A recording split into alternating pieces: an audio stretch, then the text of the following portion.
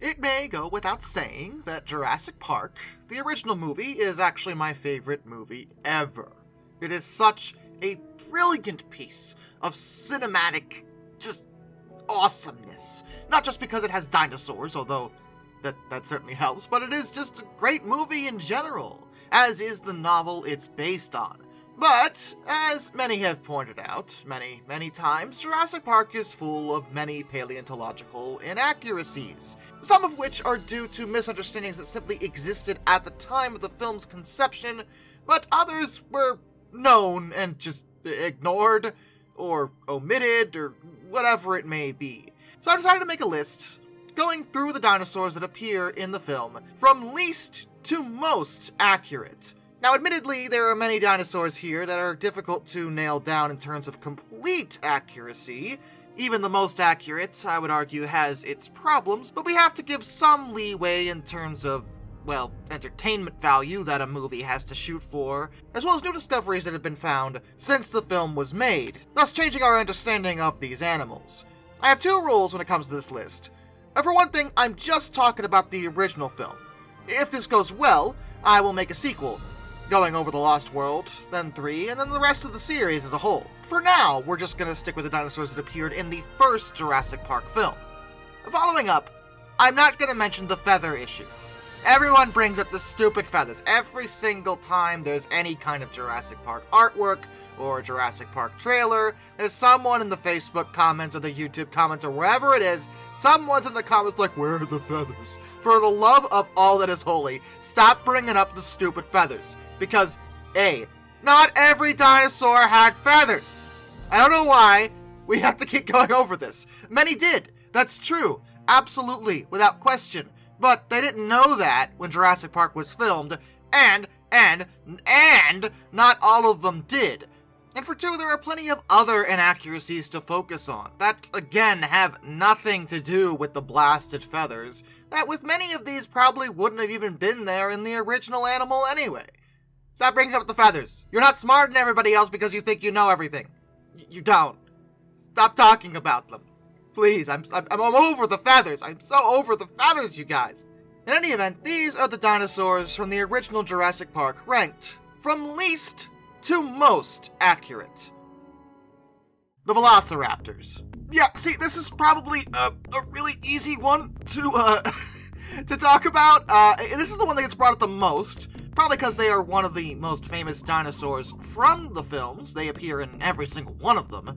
But also, they are the least accurate by a significant margin across the whole, purely because of the name. Honestly, if they were named, say, Deinonychus or Utah Raptor, which to be fair wasn't actually scientifically analyzed when the film was made, so we can't really bring that up, but also Achillobator, there are animals in the paleontological record that can stand in for this animal, yet they called it Velociraptor. And the major issue is down to the size. In the film they stand up to 2 meters tall, 6 feet, but in real life they were only a half a meter, 1.5 feet. They were tiny, chicken-sized, little itty-bitty baby dromaeosaurs, not at all the relatively large, fierce predators we see. I mean, don't get me wrong, Velociraptors would have been pretty fierce, but they were not nearly large enough to adequately solo a human being. And that's not the only issue with their particular portrayal. Again, I'm ignoring the feathers, but yes, Velociraptors probably did have feathers, so that's a problem, but also, there's significant shrink wrapping on their designs, which is a common issue when it comes to dinosaur reconstructions in general, so we can kind of ignore that, but also the pronated wrists on the raptors are pretty terrible. Their wrists just weren't angled this way at all. They were probably more like a bird's wrists. And their intelligence is, well, disputed. The larger dromaeosaurs probably were fairly smart. The smaller velociraptors may not have been so, but then again, in terms of the Jurassic Park velociraptors, I generally just think of them as a Utah raptor anyway, because they're far more in line with that animal, purely based off of the size, as well as the location of the remains. Velociraptor just isn't an appropriate name for them. It's just not the same species at all. So why was it called that? Well, that's Michael Crichton's fault, or, well, partially his fault, but it also has to do with Gregory S. Paul, who authored a book called Predatory Dinosaurs of the World. In that book, he actually used the name Velociraptor enteropus to describe Deinonychus enteropus. While this was obviously wrong, Crichton found the name Velociraptor a lot more dramatic, so he utilized it in the book, and it was carried over to the movie, even though it's wrong. It's just not. And honestly, their portrayal in the movie is too large even for Deinonychus. Again, they're closer to Utah Raptor. Though, again, that animal hadn't been described at the time of the film, so we can't really bring that up, but we can point out that even at the time, this animal's just wrong. And it's a big feature in the film, one of the major antagonists. Carried through the series as a whole, I don't think there's a single piece of Jurassic Park media that doesn't have at least a mention of these things, let alone a full tilt appearance. And yet, it's wrong. It's hideously wrong. The wrongest out of all of them, which is why we're starting here. But it's only uphill moving forward, so that's something. Dilophosaurus. Yes. Some may argue this is even more inaccurate than Velociraptor in terms of Jurassic Park, though I resist that for a few reasons. For one thing, looking at it, the Dilophosaur featured in the movie does have the double head crest, and despite having the hideously pronated wrists again, is relatively accurate to the overall design of Dilophosaurus, with the exception of, again, the size. This animal's much too small. A full-grown Dilophosaur would be quite a bit bigger, taller than an average person, actually. So why so short? Well, actually, fans of Jurassic Park have come up with an explanation for this discrepancy, since for a long time this was the only scene where a Dilophosaur was featured, and the explanation is simply that this is a juvenile. Hence why they're hesitant to attack, and seemingly more curious about Nedry, rather than outright killing him. And you know, that's a perfectly serviceable explanation for the size discrepancy, so I'm gonna give it a pass on that. What I can't give it a pass for is the frill, or the venom spit, which is probably one of the more distinctive traits in the Jurassic Park franchise, to the point that this element of the animal has been carried over to other media. People just think of Dilophosaurs and think of that venom thing, but there's no basis in the paleontological record for it. They just straight up didn't have a frill, and that wasn't even in the book. Spielberg added that because he thought it would look cool. And as for the venom spit, there's just no basis for it. Though, to be fair, one could argue that dinosaurs were pretty varied and maybe there was one that did have a venom element. It's not impossible, sure, but it does seem like an odd thing to throw in there. Though again, in Crichton's defense, it was introduced to show that there's a lot we just don't know about dinosaurs, and they didn't realize until they cloned them, showing how difficult it can be to control nature. So it's a good writing element, but it is not something that can be supported with any scientific evidence. Despite this, Dilophosaurus, in their Jurassic Park form, has become a very popular dinosaur, so hey, you can't really come down on them too hard, I suppose. It was a cool scene. Let's be honest. And Nedry asked for it. This whole park would have been fine, but no, you had to ruin everything. Newman. Brachiosaurus. We're getting into the more middle of the road in terms of accuracy here. The Brachiosaurus in Jurassic Park isn't too wrong, though it is still wrong in some elements. It's actually the first dinosaur we see in the film, which is a good choice for an introduction. After all, Brachiosaurus was incredibly large and impressive. This majestic scene introduced us to this magical island, where dinosaurs roam the earth again. It was a great, phenomenal set piece, and the Brachiosaurus served its purpose to welcome the visitors and the audience to this place. But it's not completely scientifically accurate, though for the time, it isn't super wrong. There's two major issues with the overall Brachie's design here.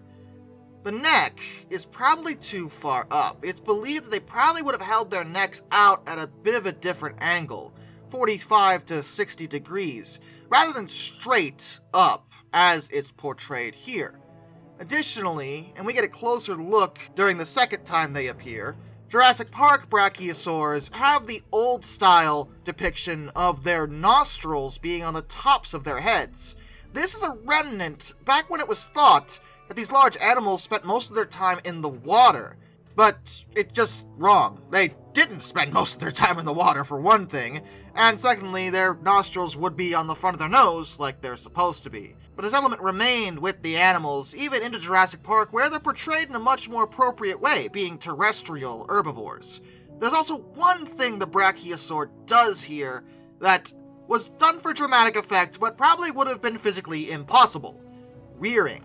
The Brachiosaurus was so tall, it likely never needed to rear, and even if it wanted to, its back legs probably couldn't support its immense weight without the aid of the front legs. While this particular scene is of course phenomenal, it's likely not something the actual animal ever would have been capable of. But still, it is a beautiful scene, and I do love Brachiosaurs. This scene made many fans of Brachiosaurus across the world, so again, I'm not coming down on this at all. I love this movie. I don't know if I made that clear, it's my favorite. So like, none of this list is me coming down on Jurassic Park. It's just pointing out things that are wrong. Gallimimus. We're getting into the more accurate side of things, and it's hard to judge Gallimimus in the film because we don't see it very much, and when we do, it's very fast, which admittedly is actually very appropriate. These speedy ornithopods is actually believed to be one of the largest, scientifically speaking. Adults would be about 6 meters long, and they were believed to be pretty quick, so the scene of a herd of them running in unison is actually pretty in line with what paleontologists actually thought. They do have pronated wrists, which is wrong, but they all have that, so yeah. And there is one other issue with the Gallimimus that doesn't necessarily crop up in the original Jurassic Park, but I'm going to bring it up now because it shows up occasionally in the media for some reason. I don't know why this keeps happening, and I will never understand this, but throughout Jurassic Park, as a franchise, occasionally Gallimimus are portrayed with teeth. Gallimimus don't have any teeth. That's one of their defining characteristics, actually. It's a big difference from other theropods in general. Small heads and no teeth. But sometimes in the media, they are portrayed with teeth. Now, I don't think the original models did that, so there's no points off for the original Jurassic Park in this regard. And honestly, even if there are teeth in those models, I can't see any, can you? But it is something that sometimes just is thrown into modern models of these animals, and I just don't know why. It's one of their defining characteristics. Just don't put any teeth in their mouths. How hard is that to do?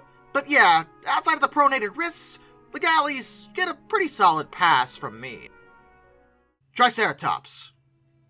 Now we're into really good stuff. Triceratops was famous even before Jurassic Park, and it certainly helped. Interestingly, in the book, this scene with the sick animal was actually a Stegosaurus, but for the movie, they made it a Triceratops. Why, I don't know, but hey, whatever. And honestly, there isn't too much to say against the design of Triceratops in this particular scene. It's actually a pretty good rendition to what paleontologists actually thought. I've actually looked online to try to figure out if anyone else sees anything wrong about this animal, and I've only noticed 2 elements that some people point out. Some say there's too many spikes on the frill, and that may be true, though it is hard to count exactly in the scene, and someone else says those piles of poop are too big. And look guys, if we're getting down...